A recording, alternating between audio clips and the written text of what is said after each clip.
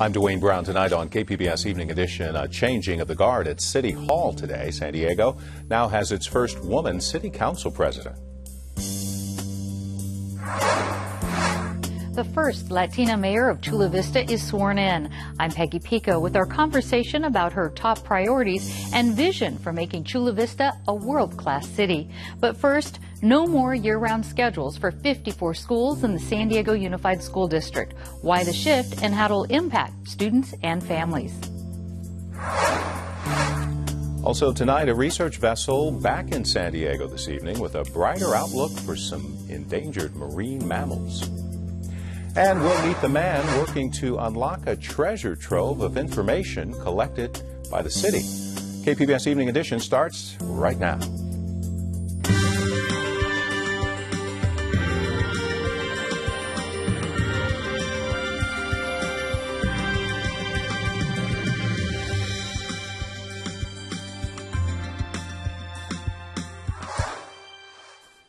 Hi, good evening. Thanks for joining us. San Diego has its first woman city council president this evening. Sherry Leitner was voted in this afternoon on a contentious day at City Hall. KPBS Metro reporter Taryn Mento was there for the vote. She joins us from the News Center.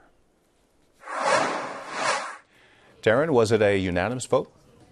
Dwayne, the special meeting today was very tense as rumors have been circulating that Leitner, a Democrat, would join with the 4 Republican council members to oust Council President Todd Gloria, who's also a Democrat. And we saw that play out today. After a vote to keep Gloria failed along party lines, Democratic Councilwoman Marty Emerald nominated Leitner and praised Gloria for his work. Todd is still here, sharing his heart and his wonderful intellect, his passion, and he's not going away, and he's not going to stop being the leader he was born to be. What was Gloria's reaction to the change today? Dozens of his supporters spoke before the vote and urged the council to keep him as president. That included labor groups, veterans, environmentalists, and a business organization leader. He said he was overwhelmed by the turnout, but said his priorities won't change after the vote, and he'll look forward to working with the new council president, Sherry Leitner. And speaking of Leitner, how did she accept her new role? She didn't speak before the vote, but Republican Councilman Scott Sherman praised her as bipartisan and said she was a person who could get things done. After Leitner won with 7 votes, she and Gloria swapped chairs and name plaques, and she adjourned the meeting. She was tearing up as she left the chambers. Of course, the vote had been delayed so new council member Chris Cate could take part. He was actually sworn in today, right? Right, but there was a protest at the inauguration. Some protesters were at the ceremony at Golden Hall with signs saying, "I can't breathe," referring to the police-involved death of a black man in Staten Island. The protest was a peaceful one. KPBS Metro reporter Taryn Mento. Year-round school schedules are being phased out next fall in San Diego Unified. Peggy Pico talks with a school board member about the changes. San Diego Unified School Board voted unanimously last night to phase out all of its 54 year-round school schedules and return them to a traditional academic calendar. Joining me with the details of the $12 million 4-year project is my guest, San Diego Unified School District Board Vice President John Lee Evans. And welcome to Evening Edition. Thank you very much. Now, John, why does the district want to shift to these year-round schools back to the traditional schedule that includes summers off? Well, there are a few reasons, and one of the reasons is basically that it is disruptive to families, because you might have a child in elementary school who's on a year-round schedule, but then when they're in high school, the older siblings are on a traditional schedule, and so the vacations and times don't match up. Another thing is the military families, they're used to deploying and moving in the summertime, and as a result, some of them leave before the end of the year-round school year is over, and they miss out on a lot of academics. No, I understand this mostly affects elementary schools, a handful of K-8 and middle schools. How will this change be phased in? Well, what we're really doing, we decided that there's just too much money to do in one year, so we're doing about 25% of the schools each year. And basically what we started with was the high military schools, a lot of them because of the fact that they're most impacted by this. All right, and we do have that list of those schools that are going to be starting in 2015, right? Right. 15 schools. There'll be 15 schools in 2015. All right, we have that on our website that folks can look for those schools specifically. Now, research has shown that long summer breaks can actually hurt low-income and English language learners academically more profusely than they would maybe other students. How will San Diego Unified help the kids that actually benefit from this year-round calendar? Well, actually, I think they will benefit from the traditional calendar, because what we really need to do is amplify our summer programs. So if we have more summer school programs, I think eventually, if we had the money, we would extend the school year further into the summer, and even extending the school day. There are lots of ways, things that we can do to achieve this. This is really an operational thing that we're just out of sync with each other. The board estimates this is going to cost a little more than $12 million over the 4 years, I understand. What's the money going to be spent on, and where's the money coming from? Well, the reason that it costs this one-time cost is because our fiscal year begins July 1st, and our year-round teachers are teaching through the month of July. So they will finish out the month of July, and then they'll do a full academic year after that. So it's basically one extra month of pay for a lot of teachers and staff. Well, the board estimates that we talked about that cost, but it's $3 million just for this coming school year. For the first year, okay. right. Now, we reached out to the teachers union, and they sent a statement that says, in part, that the San Diego Education Association believes that any changes made need to involve input from all stakeholder groups that could be impacted by a calendar change, such as the parents, teachers, and administrators at the school. Did the board consult with these groups, these stakeholders, teachers, parents, and the association? Right. There's been an outreach to the schools, particularly the first ones that are being affected. Last year, we already had pre-approved about 4 of these schools, and we had an extensive outreach effort, both the parents. We consulted and conferred with the various unions at the same time. And what are you hearing? Are teachers supportive of this? Are you getting pushback from parents? Using the example of the first 4 that we already did, there was very strong support for doing this. Okay, and if you could just walk us through this transition come fall 2015, what's that going to look like for folks? They'll be notified. How's that going to work? Well, they will know well ahead of time, just as we voted last night, so that they will know that this is going to happen. And basically what they will do is they will finish up their school year in July, the ones that have been on year-round that are changing, and then they will join with everybody else starting up again in September, which will be a shorter summer break, but that's what they're used to anyway. Okay, and I know, so this is the subject that we're talking about as far as the school year and shifting that, but also the board voted last night on the school year when it's supposed to start. There was some discussion that they might want to start it a little bit earlier than what it is right now. What happened there? Why did the board reject that? Well, it kind of goes back to your previous question about getting input from all the stakeholders, and we actually didn't spend as much time on that as we should have in terms of starting a week earlier. So what we decided to do was to keep it the status quo, starting the day after Labor Day for next year, but start right away in the next couple of months talking about changing for the following year, but really giving the parents and teachers and everybody the full information about why it's a good idea. All right, John Lee Evans, thank you so much. Okay, thank you. A one-of-a-kind preschool program in the South Bay is helping children who've been exposed to family violence. Is often a generational problem, and this program focuses on breaking the cycle from cradle to the classroom. Because of safety concerns, you won't find the name of this therapeutic preschool program anywhere outside where the children play. Organizers say all of these kids have either experienced or been exposed to some sort of domestic violence. When you have a 3-year-old, a 4-year-old, a 5-year-old witnessing day in and day out domestic violence between their parents and their family members, it causes problems with attachment, insecurity, and thinking that the world is an unsafe place. Mi Escuelita, or My Little School, opened in 2006 with 40 kids. It now serves nearly twice as many with a full-time therapist. Feel free to pick an activity, but make sure you clean up after yourselves. Chula Vista has one of the highest recorded rates of domestic violence in the county. This is something that we can stop, and we are excited that Mi Escuelita, we're not fixing later, we're intervening now. So we are breaking the cycle of violence, and we hope that we become a model and we can help other schools and other communities in the nation look at this model to help more children. It appears to be working. A 5-year study by UC San Diego shows The early learning program has helped produce better reading and math scores when the children move on to elementary school. Each grade level, K through 5th grade, our kids, again, are doing just as well as their peers and sometimes better, especially in math. Making it far less likely they'll ever be placed in special education classes. Mi Escuelita is a partnership between the Chula Vista Elementary School District and South Bay Community Services. High school students marched on the offices of the Metropolitan Transit System today. They want the transit agency to invest in a bus pass program. It's already given free passes to students at 4 schools. Supporters say they can help low-income students get to school on time and take on internships. I strongly support the Youth Bus Pass campaign because I think it is very crucial for us to offer each and every young student the equal opportunity to pursue their education, future, and career.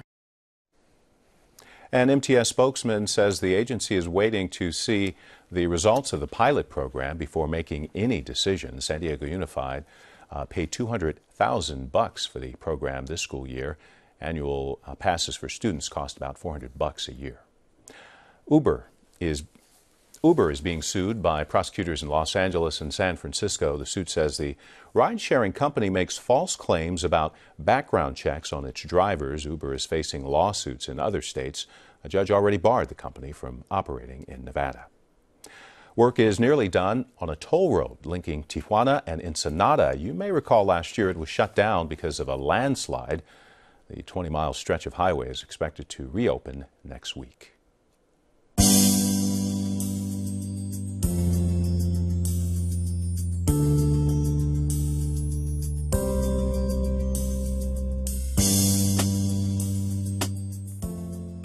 Another optimistic forecast for California's economy. Economists at UCLA say the state unemployment rate will fall nearly 2 full percentage points by the end of 2016. They also expect personal income growth to jump to over 4% over the next couple of years. A ballot recount underway for a Chula Vista City Council race between candidates John McCann and Steve Padilla. The certified results show McCann is the winner by 2 votes. The recount isn't done yet. McCann was also sworn in Tuesday during a special council meeting. Chula Vista has a new mayor, and she joins Peggy Pico for a conversation about what lies ahead for the county's second largest city. Former Chula Vista City Councilwoman Mary Salas is now the 40th mayor of Chula Vista and first Latina mayor of the city. A former state assemblywoman, she defeated her opponent, Jerry Rendon, and succeeds Mayor Cheryl Cox, who termed out after 8 years. Chula Vista Mayor Mary Salas, welcome to Evening Edition. Thank you so much. Now, I understand you are a 5th-generation Chula Vistan, and your grandparents moved to the city in 1919. Yes, is that correct? That's correct. Remind us of how your political involvement and your connection to the city. My political involvement, well, first of all, I think that my uncles were great mentors to me because they were all civically involved.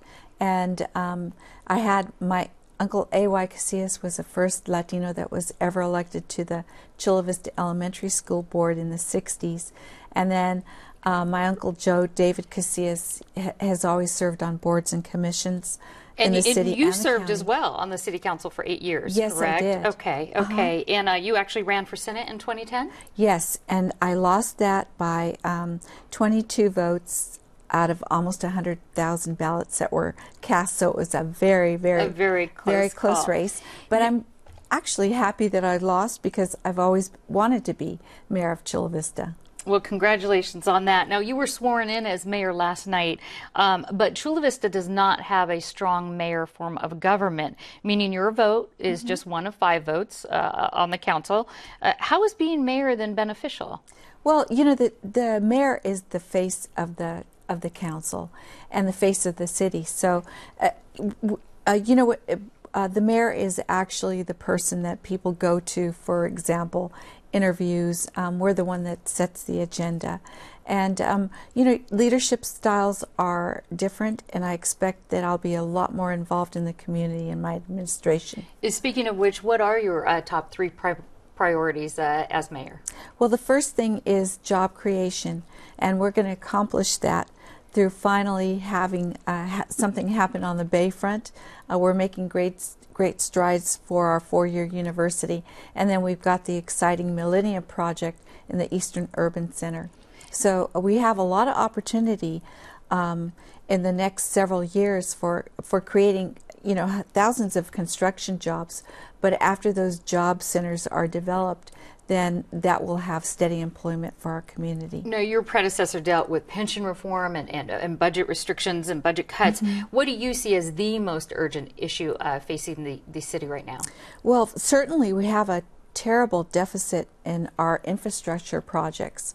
So we have roads that need repair, we need sidewalks that need repairing, we need to tackle the problem of wastewater, all those things that aren't sexy things, but that make the quality of life in the city very good for people, you know, make it a better experience.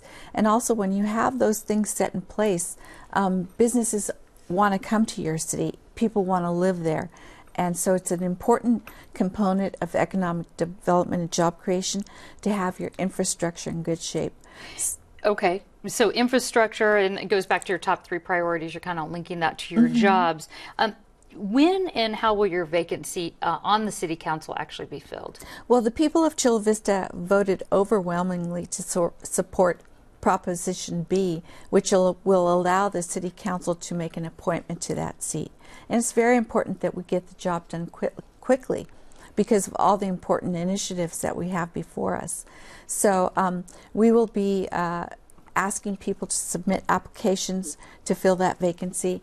I think it's going to be like a December 15th when we're going to issue the and it'll be an appointment, so no special election. Yes, okay. Hopefully. You're San Diego County's first Latina mayor.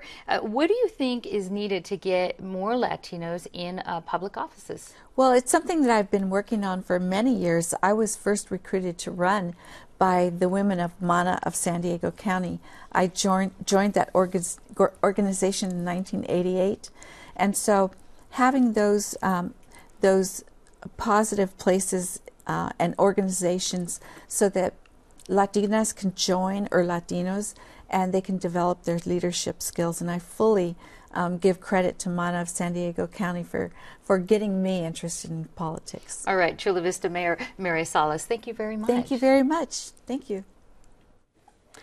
Brightly colored packaging and illegal growing operations, two reasons the county's narcotics task force says marijuana is dangerous for children. Today they outlined 4 ways they say San Diego children are being put at risk. KPBS reporter Matt Bowler joins us from the News Center with the story. The task force says that butane hash oil, edibles, collectives, and marijuana grow operations are all ways pot can endanger children. These labs are very dangerous. They're very hazardous to any of the occupants, but especially to children. Task force members say they've busted 54 butane labs, 16 of which had children at them. But Michael Sindridge, executive director of the San Diego chapter of NORML, doesn't buy the numbers. I believe those numbers are misrepresented. When the DA's office or the DEA's office, when they mention a BHO lab, it's not necessarily a laboratory, as you would think when you see as far as a science lab or something you would see in Breaking Bad. Assistant District Attorney Stacey Reynolds says that doesn't matter, and she's going to prosecute even if no hash oil has been made.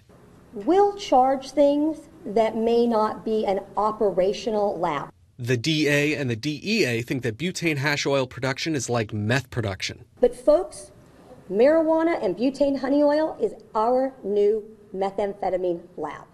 Sindridge disagrees. And I think it's ridiculous for anyone to say that meth and pot are similar or the same. Sindridge says BHO production is dangerous and illegal in California, but it can be done safely. He looks to Colorado. In Colorado, they have regulations for making BHO. And because of that, we're not seeing the same problems. Task force members say edibles are another hazard for children. Look at how they're packaged. They're certainly not geared towards us adults. We don't look at that and say, wow, how cool does that packaging look? I'm going to buy it because of that. We buy it because we want it. Kids want to buy it because it looks cool. Normal calls this assertion absurd. I think it's absurd. I've met with hundreds of dispensary owners, operators, and employees, and I have never met one that is actively marketing or that would sell to a minor. It's just absurd that someone would say that. And lastly, DEA task force members say that marijuana collectives attract violence. We've known all along what happens with drug dealers. It doesn't change because we want to call it a dispensary. It doesn't change because we want to call it an edible. It doesn't change because we want to call it medicine. Sindrich says if dispensaries felt they could reach out to the police for help, there would be less violence. Matt Bowler, KPBS News. City of Boston lets citizens track its spending online. In Oakland, public records requests are posted on its website. Open government tools like this may be coming to San Diego. Our Metro reporter Taryn Minto introduces us to the person in charge of turning data into something you can easily find. If you take out your smartphone or laptop and open Google Maps, you can figure out how to get anywhere in San Diego without a car. Just type in your location, add your destination, then click on the address, select the bus icon, and Google shows you the 215 to the Orange Line will get you from the KPBS studio to San Diego City Hall. Open data makes this possible. Google pulls information from a file the city shares online. It contains rows of stop times, dates, and route numbers organized by titled columns. That's the data. And because it's public, it's open data. The city tracks a lot more than just public transportation routes, but much of the data in the city's possession could be hidden in a filing cabinet or buried within the city's tricky-to-navigate website. Web developer Ben Katz said unearthing this information is crucial. The city is sitting on a huge amount of data about our streets, about our police, our fire, about our libraries. Everything that the city does, there's data about. And that data can help improve decision-making. It can help us find out what's happening well, what's happening badly. It can help us do things better. Uncovering these records is where San Diego's newest hire comes in. My full name is Maxim Petrursky. It's really fun to spell. He's San Diego's chief data officer, a 27-year-old Russian-born, Chicago-raised web developer who intends to single-handedly crack open the city's data. Katz actually helped hire him. What I'm hoping to do is allow citizens to engage with the city by, like one of the things is like building apps and also increasing internal efficiencies in government. Which is what he spent most of this year doing in Puerto Rico. Petrursky helped design Premier Peso, a website that easily connects current or aspiring business owners with government grant programs. And we can actually aggregate that into a central place and show it to the Department of Economic Development and say, hey, look, here's all these people in this region that are asking for this information, and you guys are not providing anything in this region. And after only 9 days on the job in San Diego, he's already jazzed about launching similar projects here. I want to go through and see, like, how do I open a business in San Diego? Like, what is it that I need, right? And then kind of go through that whole process and see where can we find the holes and maybe just at least initially quick wins, and then afterwards, kind of build on that. Some city departments have already put data online. OpenDSD lets you find building permits or code enforcement cases in your neighborhood.